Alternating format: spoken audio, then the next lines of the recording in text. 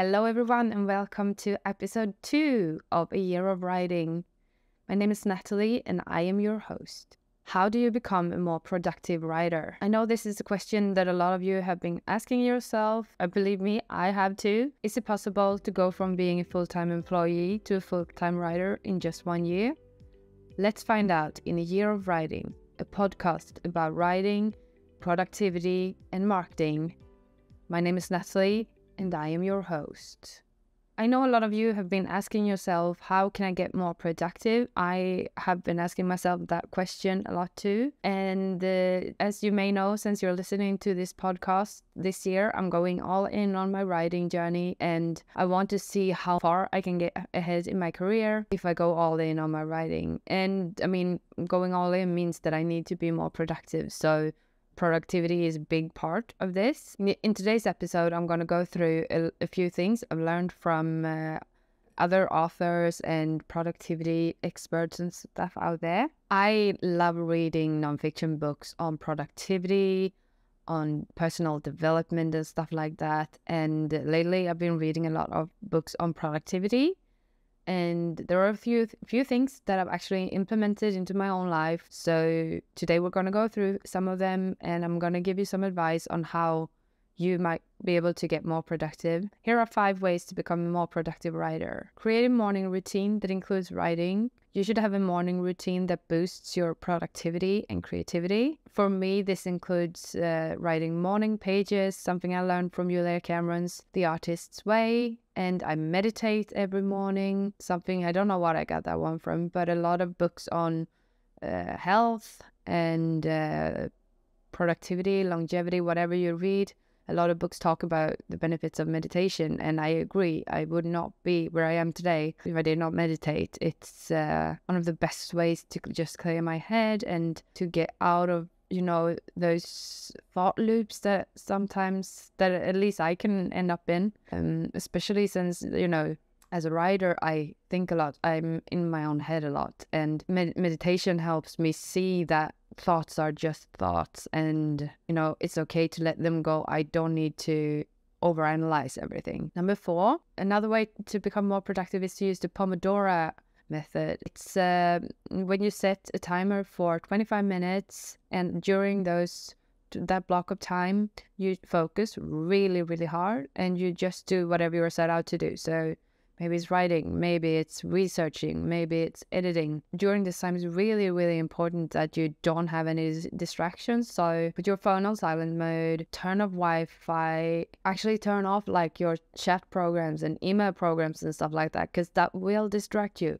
It's super important that you let yourself have the time to actually be in the moment. I mean, I think this is a mistake that a lot of us do sometimes, that we think we can multitask, and I'm just gonna send a few messages to a friend over there, and so we don't get into the state of heightened focus that we want to do. We want to be like deep focus, super deep, because when we're in that state, that's when we can go into flow. And have you ever been in writer's flow? Because if you haven't, oh my God, you have to go there, because it's so amazing. Okay, I feel I'm getting a bit off track. I'm going to talk about flow in just a second. I'm just going to wrap it up with the Pomodoro method. And after you've been focusing for 25 minutes, then you get a 5-minute break. And after that, you continue for 25 minutes, and you do this like 4 times. So it's 2 hours. And after that, you get a longer break. I think it's 15 minutes or 20 minutes. I'm not sure. But I use this all the time. I use it when I work, when I write. Yeah, anytime I need to focus. And I feel like the things are trying to distract me. I love that method. So back to writer's flow or flow. Okay, I'm not sure about the scientific parts about ending up in flow, but I do know what it feels like. It's amazing. You get into such a deep state of creating that it's like all of the world around you just disappears, and you sort of emerge with your story, and I don't know, time flies. You produce a lot. I think once I ended up almost writing half a book during flow, NaNoWriMo 1,000 years ago, but it was amazing. Never gotten into the flow for that long a period of time. I was in flow for like 6 hours, but it was crazy and it was amazing. So how to become more productive is one thing that I really, that I'm really interested in and I want to learn more about. And that is why I have decided to challenge myself and to go all in on writing. And I've put up a few goals for myself to achieve from, it's starting from the 1st of July 2023 and 1 year from that date. And my goal is to write every day for a year, which means this includes Christmas, this includes vacations. So every day. Another goal is to finish 2 or more manuscripts and send it to either agents or publishers. No genre specific. It doesn't matter if I write fiction or nonfiction or whatever. I plan to write both, so we'll see. Another goal for me is to post on Instagram and TikTok every day for a year. This is something that I've been doing for quite some time, and I've noticed that it really helps boost my following and engagement. And for me, social media is a way to reach out to new followers and meet new people, get to know more people. So building an author brand and getting more followers is something I'm going to talk about in the 4th episode of this podcast, which is about author branding and how you can build a following even though you're not published yet and stuff like that. So if you're interested in those things, listen to that episode. Another goal for my writing year is to launch this podcast.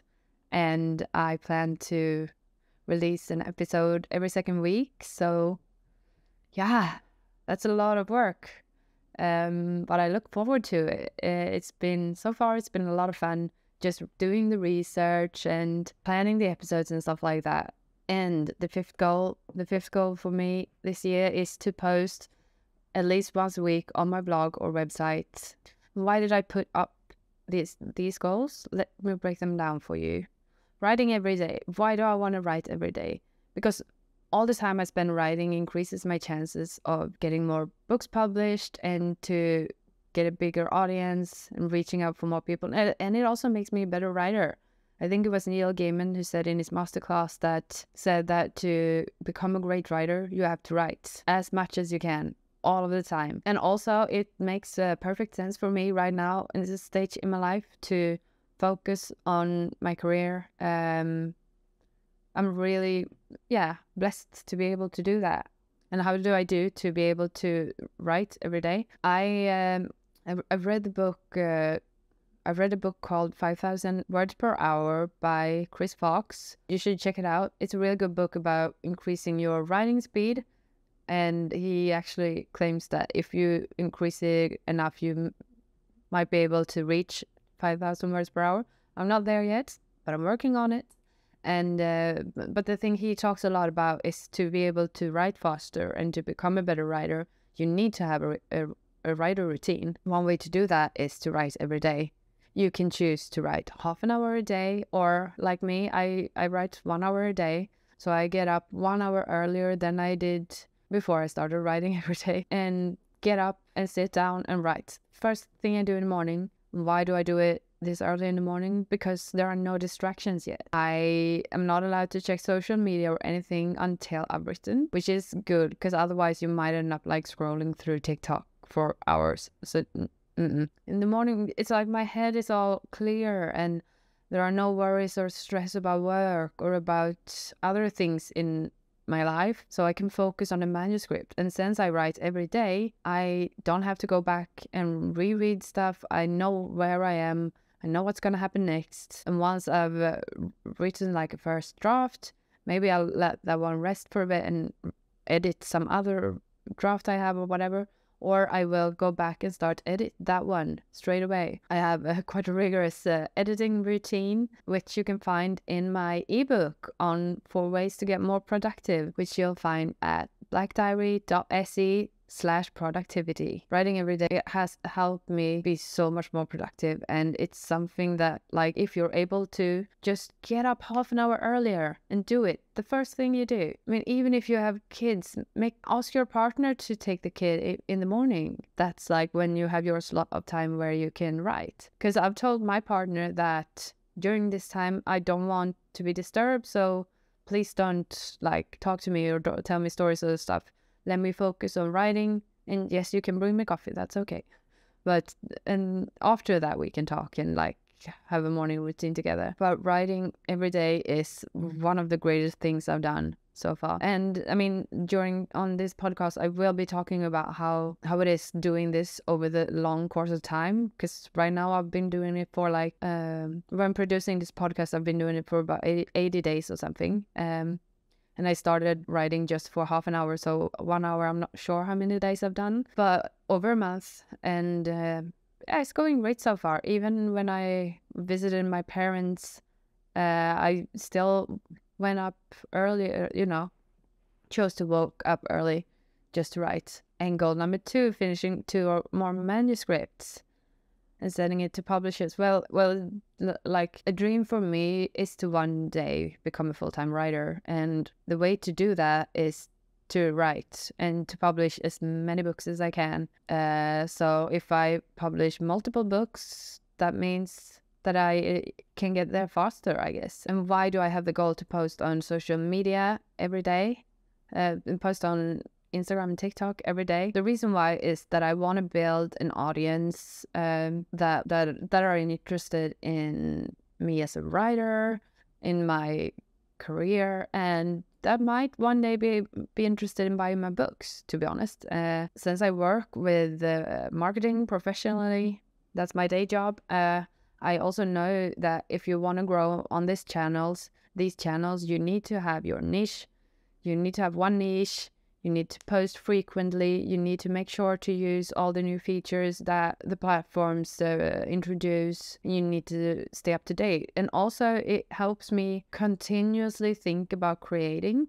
So even sometimes when I'm at the gym or when I'm writing, I don't know, my morning pages or whatever I'm doing, I'm always thinking, oh, wait, can I get this? Can I maybe film a time lapse and reuse the content for later or stuff like that, which actually means that I'm always in the mindset of creating, I guess. And that's awesome. It also, like, posting as much as possible also helps me go back and see what kind of stuff that actually flies. Like, what kind of posts does my audience respond to? Do they like the humorous videos when I make like author memes, or do you guys want more educational stuff? Do you want me to talk about how I market my own books, or what do you want to know? I mean, I'll see that in the statistics in the apps, which is great. And as I told you, I'm going to talk a lot more about this in episode 4 of the podcast, so tune in for that one. So launching this podcast, I actually got the idea for launching a podcast quite recently, and I think it's a very good fit into my overall content plan. And if you have any questions or any suggestions on what you want me to do in the future, reach out to me on social media. At blackdiary.se on Instagram, writers. Yeah. And I also feel like there's room for more podcasts about writing, because a lot of the podcasts today that I found about writing and that I've been listening to, all of them are interview podcasts, which is great. But if I don't know the one that's being interviewed, then I'm not as inclined to listen, because I'd rather, I want to hear experts on the topic, I guess. It's also an opportunity for me to learn more about writing and about writing and marketing, and, because for each of these episodes, I have to do a lot of research. I'm scripting down what I plan to say and try to make it as interesting as possible. And it's also a way for me to learn how to become a better speaker and practice. I mean, I both produce this as a podcast with just sound, but I also plan to post it as a video on YouTube. So it's a way for me to get more comfortable in front of a camera. If you have any questions or any suggestions on what you want me to do in the future, reach out to me on social media. At blackdiary.se on Instagram. You can email me on ayearofwriting@blackdiary.se. And yeah, I look forward to hearing from you. And the last one, why do I want to post on a text on my blog every day? No, every week. Oh my God, every day would be exhausting. The reason why is for me to, of course, talk about writing, learn about writing, but also reach more potential readers, and launch. If I'm going to launch some kind of business and actually like help people with proofreading or ghostwriting or marketing, then I need to have content that insights for free that I can give you as an expert on those topics. So writing a blog is a very good way to do that. And it's also a great way for me to do research about stuff that I want to know more about. Like, how do you write dynamic dialogue? It's a perfect thing to post on a blog, but it's also a perfect thing, to do research on. So it's a win-win. At the start of this episode, I talked a little bit about habits and how you can use them to become a more productive writer. If you haven't read Atomic Habits by James Clear, read it. It's one of the best books I've read probably ever.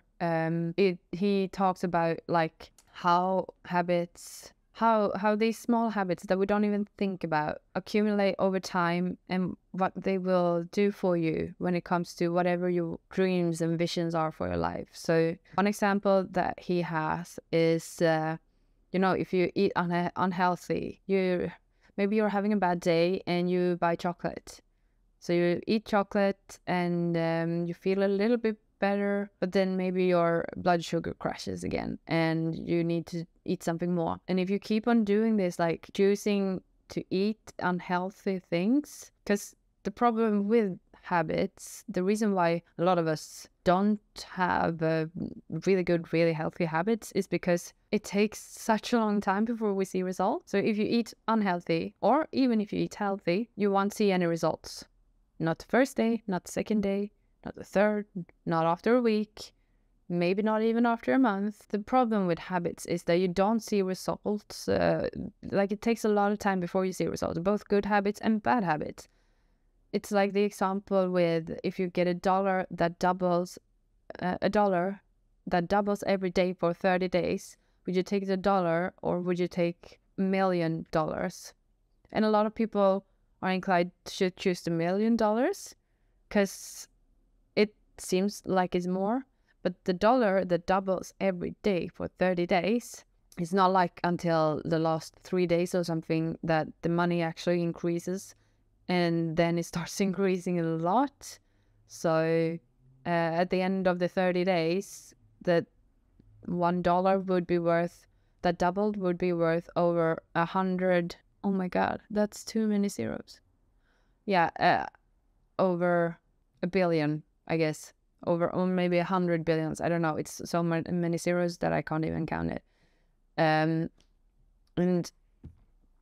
that's the thing here with habits, that you don't see the result. So a lot of people give up like just before things actually start happening, which is such a shame. One way that you can get motivated to get healthier habits or better habits, or like get into the habit of writing or whatever, is to use these, like, you can use nudging on yourself. So if I should remember to take my allergy pills, I have grass allergy and pollen. I don't know if it's the English word, but anyways, if I need to remember to take that at lunch, then maybe I'll just put the box at the counter, because otherwise I'll forget that I need to take it while eating or whatever. Another way that you can actually motivate yourself to, well, let's say go to the gym, is that you can reward yourself afterwards. So I love using the sauna, which means that I let myself have a mini spa after going to the gym when I decided that I wanted to get in shape. Went to the gym, and then afterwards, I was able to sit in the sauna and just enjoy the great feeling of warmth. And you should never underestimate the accumulating effects of habits. Like, if you actually think about getting in shape, if you get in shape, you'll probably eat healthier, and if you eat healthier, you will probably sleep better. And when you sleep better, you will have more energy to do the things you want to do. Maybe you'll focus better. Maybe you'll get more done at work. Maybe you'll write more. The extra energy you had for work leads to a promotion. So you can never say that. You should never think that the small things don't matter, because they do. They do. And especially over time. That's why it's really important to have healthy habits that support your creativity and your productivity, in like the creativity and productivity in your life. For me, the ways that I have created habits that really support them, that makes me have energy to go up an hour earlier every day to write, is that I started meditating.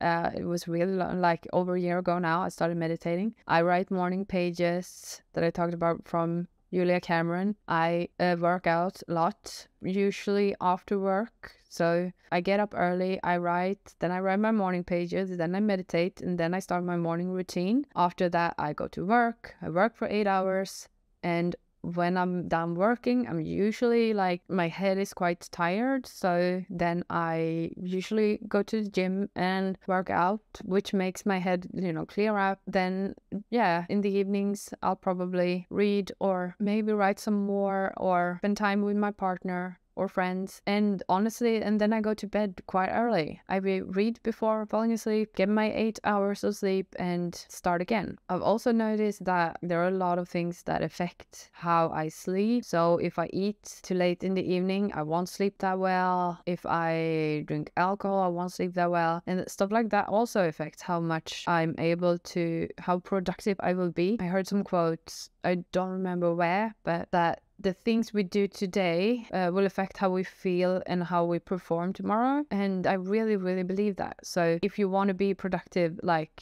the days ahead, make sure do stuff, maybe, make sure to do stuff today that will help you feel better tomorrow. I think a lot of us also, like, we stress around all day, and then we think that when we get to the weekend, we will sleep in, we will do this and this and this, and like recharge to have energy to do it, to work and maybe write. And I don't think it works like that. Like, if you stress all week long and then you think you're going to recharge during the weekend, then you won't have energy. You won't feel motivated. And also, like, you'll probably wake up early during the weekend because all the stress that is still in your body. So take care of yourself today. And I found this quote online that I really like, and it said, a great way to increase writing productivity is to set a goal and then make it public so that others can hold us accountable. And I guess that's what I'm doing with, I'm not sure if I actually told you. So right now, during this summer, I've already started. I plan to write a book in 4 months. So from idea to finished book, well, yeah, I'm going to send it to publishers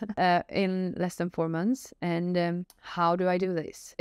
Well, first of all, I made the goal public. So there's an actual deadline, and I've also booked an editor that I have to send the manuscript to, like, in the middle of the summer. So it has to be done by then. And one thing I learned from a great writer that I know, her name is Kristina Öhrman. She's a Swedish author. She talked about creating how she plans her writing and like what kind of deadlines she puts up for her writing. And I got super inspired. So I took what I learned from her and from what I learned from 5,000 words per hour and created a big spreadsheet where I planned out all my chapters for the novel, which is, I used to be a pantser, but I realized that if I want to become a lot more productive, I need to become a planner, because pantsing is fun and it feels very creative, but in the end, you have to dissect the manuscript, you have to go back and you have to edit so many times for it to actually become great. So I do think that planning ahead of time, like making sure that the plot twists and stuff are at the right place and that the story holds together, and that the character arcs hold. I think that's a great way to become more productive. But anyways, this spreadsheet that I've created, it's like, it has how much I should write in average every day, every week. It has all the deadlines, like from this date, I'm supposed to start editing. From that date, I'm going to send it to the editor, and then I'm going to edit once more. So it's a very rigorous planning scheme. But if you would like to have this spreadsheet, I created an ebook with 4 tips on writing. And in that ebook, there's a link to the spreadsheet, so you can download it and actually plan it yourself. And it also has a side where you track your process, how fast you write every day. And that's also a great way to see, like, okay, well, for me, I average around 1,000 words per hour, which is great. It's great. But I also know that I can write a lot faster. But in order for me, since I write like every day, in order for me to write fast, I need to know what's going to happen, where I'm at in the story. And you should definitely check out the spreadsheet and check it out. Check out the ebook. Yeah, I guess my last point on how to become a more productive writer is to plan ahead. I know. a lot of us love pantsing, but if you plan on making writing your full-time job, or if you plan on writing a lot of books very fast, then you need to plan, because editing and rewriting takes a lot of time. And also, like, either you do an outline before or you pants your way through, and then you have to do an outline of the way, like, of what you did, and like redo it. Because yes, I have made this mistake, and I've actually had to remake the outline and realize, oh no, that can't be there, because then those characters, they're not supposed to like each other yet, or, you know, the storylines didn't hold up, so I had to rewrite the entire manuscript. It was intense, and I don't recommend doing that. So please at least try to plan. Like, I don't plan out every scene. A lot of it is still spontaneous and fun, but I plan out a lot of things, and it has really helped me increase my productivity and writing speed. If you like this episode, please print screen it and tag me on social media, or like it or follow it. Whatever you do, it really helps when you do this. Thank you so much. My name is Natalie. You've been listening to A Year of Writing.